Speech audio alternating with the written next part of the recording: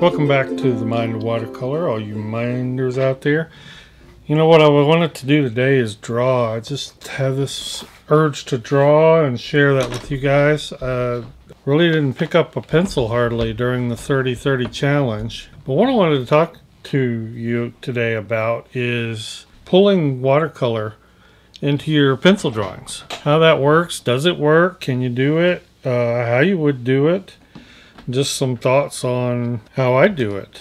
And I'm going to probably do a drawing for you here. I think first, the best thing to talk about is what you would draw on. This is probably my standard sketchbook right here. This is I call this my doodle book. Nothing important goes in here. These are just like experiments and what if I did this, what if I did that. How does this pen look? How does this pen work? That's what I do in this book. This is not, I don't call this a formal sketchbook. And this is like regular bond paper, a 65-pound weight paper. This is probably not the best. You can see I was testing it. This is probably not the best place to draw and bring watercolor into your drawings. You can see here how it bled on the back. So what would you use if you're going to draw and then watercolor over it, or bring watercolor into it? There are a ton of multimedia or mixed media books out there. Two of my favorite are these Stillman and Birn. This is the Stillman and Birn Beta. This is the Stillman and Birn Zeta. These are both their heavyweight books. The Beta is cold press, meaning it has a slight texture to it, and the Zeta is smooth. It's my favorite for ink and wash. So it would be a great choice if you wanted your pencil drawings to be really kind of smooth. I don't mind a little texture when I'm doing pencil drawing, so I'm probably going to use something cold press. Here's another one as a mixed media, and that is the Strathmore mixed media. This is actually 100% cotton, I believe. This is Strathmore 500. Doesn't act exactly like watercolor paper, but you know, when you're bringing watercolor into drawing, you're not using a lot of wet washes or a lot of layering. You're going to use very simple washes, and so you can get by with a lesser paper. And this Strathmore mixed media is a pretty good one.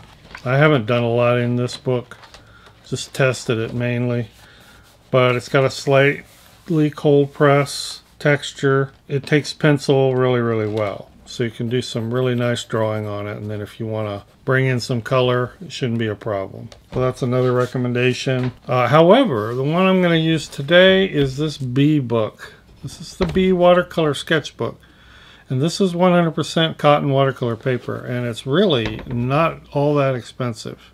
It's got a bunch of pages. Now, it's not high quality cotton watercolor paper, but again, for a sketch and wash, line and wash, pencil and wash technique. Actually, I've done a couple things in it already. I did this, posted this to Instagram. You probably saw it if you follow me on Instagram. These were just studies. Or I posted this at the beginning of the World Watercolor Month, and I had not tried this paper yet. This is something I'm getting ready to post on Instagram. These are foliage simplification studies. It is a cold press texture book, and I noticed that one side is a little bit rougher than the other. The top side, or the right hand page side, is a little bit rougher than the back. Not a lot, but just enough so it's noticeable. Anyway, I'm going to draw on this side, the rougher side. But as I said, I think any mixed media book is going to do you well. You just need that weight so that you can add the water. Most of what you're going to do is carried by the weight of the values and the line in the drawing. Alright, so let's get started on this sketch. And as usual, I'll put the links below to all of those mixed media sketchbooks in case you want to try one of those. I'll show you what I'm going to be drawing. Pretty interesting guy here. This is off of a site called Unsplash, where you can get free, royalty-free photos. I'll put the link down there as well. It's a really great site. Unsplash.com, and they even have an iPad app. Oh, another product thing. You know me, I'm always trying stuff. These are Kohinoor woodless pencils. Normally, I draw this stuff with a mechanical pencil. Either the very fine leads or the slightly thicker, I think 3mm, 2mm leads. I forget. Saw these the other day and I wanted to try them because they go all the way to a 9B. It's just very dark. I'm using an HB right now. Woodless pencils are just that. They're pencils with no wood. You can see it's all solid graphite. And I guess some of you may be familiar with how some artists, especially ones that draw a lot, will sharpen with a knife and expose a long piece of the lead. This essentially accomplishes the same thing. You can turn the pencil on its side and get, expressive strokes and whatnot more than you could with a wood pencil. So that is all that's going on there. Otherwise, it's exactly like any other graphite. Basically, when I do this kind of technique, it's all about the pencil. I mean, I'm doing a pencil drawing. I'm not really putting a lot of thought into color. So, and there are such a huge variety of ways you can do this. I mean, I'm going to do a fairly involved drawing today, and it's going to be fairly large. This is an 8.5 by 11 sketchbook, but you can do it on small, very rough drawings. You can do it on, very finished, highly shaded drawings. Really a lot of flexibility. But back to what I was saying, this is all about the pencil. At least the way I'm talking about doing this. I mean, you can do it any way you want. You can actually do quite a lot of watercolor technique on top of pencil if you want. But the way I'm showing you today, it's mostly about the pencil. So I try to let the pencil drawing show through and let that be primarily what I'm looking at. So when I add watercolor, and you'll see that soon, I'm doing it very lightly, very faintly, and I'm letting all that drawing show through. I'm also being more detailed in the face, eyes, nose, mouth, than I am the surrounding areas like the clothing. That's just a way I like to do portraits. I think it's more interesting. A good center of interest technique. All this is with the HB. You'll see me soon, and I'll point that out. You'll see me soon get out the 8B to bring some pop into the really dark areas, but I'm going as far as I can with the HB pencil first.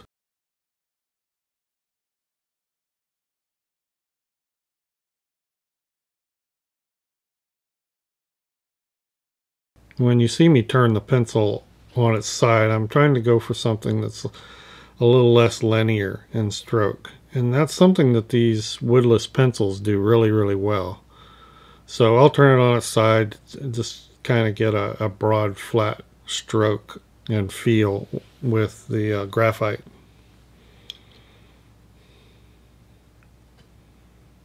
Now, this is a great way to start too with watercolor. If you're not comfortable, most people, most artists, aspiring artists are pretty comfortable with graphite. That's just about where every artist starts. It's where I started. I was drawing with pencil, with graphite and charcoal, when I was 10 years old. It's also a great way to prep for watercolor because it is a transparent medium. If you think about it, you have to protect the whites and you have to build value into the darks. You do the exact same thing with graphite that you do with watercolor, if you think about it. So it's a good way to warm up and get your mind ready for a session with watercolor. And if you want to paint over a graphite drawing, you can do that. And the amount of toning and shading you put in with the graphite is totally up to you. You can just keep it mostly line with just a little bit of shading in the dark details.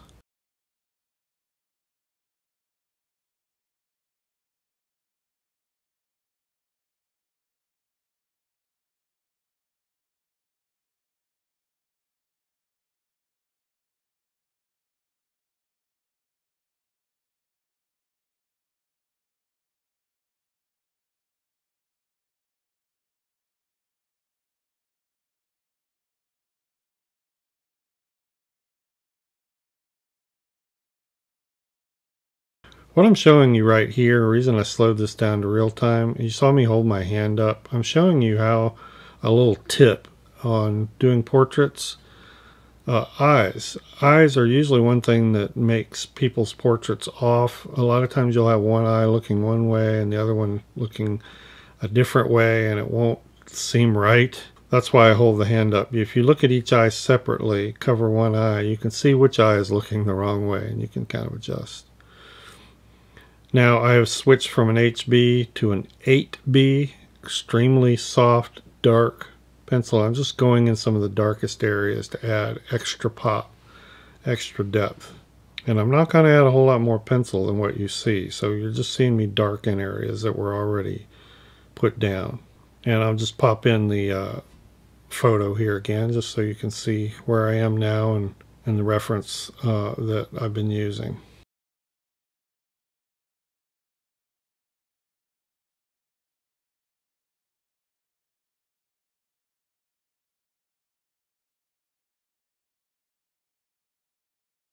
So as we get into the painting, I'm using a Princeton Neptune quill. It's a synthetic squirrel imitation.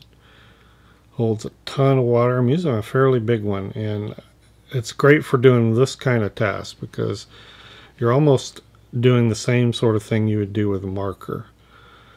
You're just adding some local color, just some spot color. And you'll see by the end of this, I treat the color very simply. I'm letting the drawing, the tone of the drawing stand on its own. And I'm not going to get very deep or intense with the colors. I'm just enhancing the drawing. And when I'm done, I want the drawing to be seen. I want to see those strokes and that slight texture and, you know, the beauty of the graphite. Now, like I said, you can get a lot darker with the paint, and I've actually done them where I've gotten darker and most of the lighter pencil just goes away or you can't see it. But I'm not going to handle that way this time. And this is just really fun to experiment with. It's nice because you can just color a little bit of it and let the drawing stand on its own in the other areas, or you can just color lightly and very palely. You can try different things. You can, as I said before, you can do it on a rough sketch. You can do it in a very finished drawing. Just keep in mind that the more paint you add, the less you will be able to see the lighter, more subtle pencil shadings or strokes. His beard was nearly white, so I'm going to leave that mostly alone. I'll put in probably a few little slightly blonde lowlights. And you can see on his clothing, and it was a black and white photo, so I have no idea what color his clothing is. I just decided to make it cool to help pop out the face, the facial tones. But you can see I'm just dabbing, basically. I'm just splashing in just a tad bit of color. Really think on a pencil drawing like this that less is more. You can almost stop at any point in this, and there's a real danger of going too far and, you know, destroying some of the freshness. And by the way, you know, some of the graphite will travel with the washes, even though it's not water-soluble graphite. Some of it will, especially those little 8B areas. HB doesn't travel as much, but the 8B areas where I added some dark pop, you will see some of that graphite travel with the wash. So that combined with the fact that there's graphite under your wash, everything is going to look grayer. But that's fine. I mean, I'm happy with that look. I'm going into this knowing that that's the look. I see this first as a pencil sketch. So this is all about the pencil. A wonderful way to do plein air. I mean, you can do this with anything. Flowers, landscapes, you name it, basically.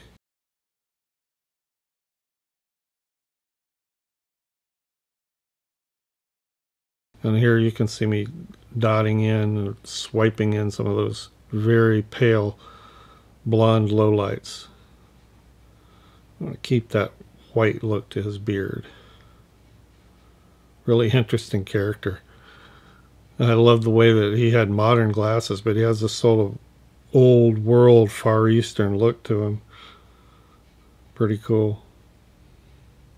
Love interesting faces.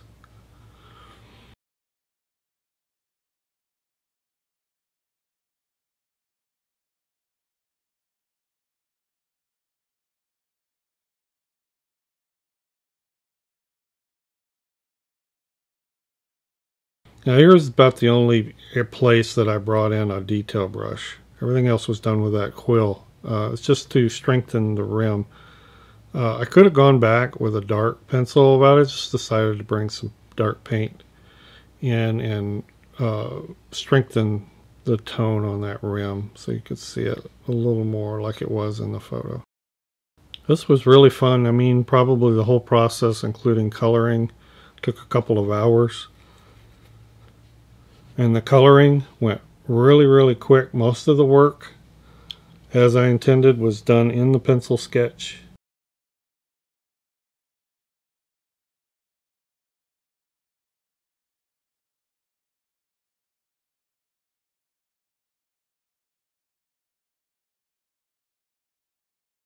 Here I'm using a gel pen to add a highlight on top of those glasses, and I'll probably just stroke in a few single hairs over the dark contrasty areas just to kind of blend those beard hairs in with the shadows. But yeah, it all went fairly quick, and enjoyed doing this one a whole lot. Really happy with the outcome. Thanks everybody. Appreciate you watching. Patrons, look for maybe some other examples of this on Patreon or Sketchbook Peaks or for the video extras level. And we will see everybody in the next video. Bye-bye.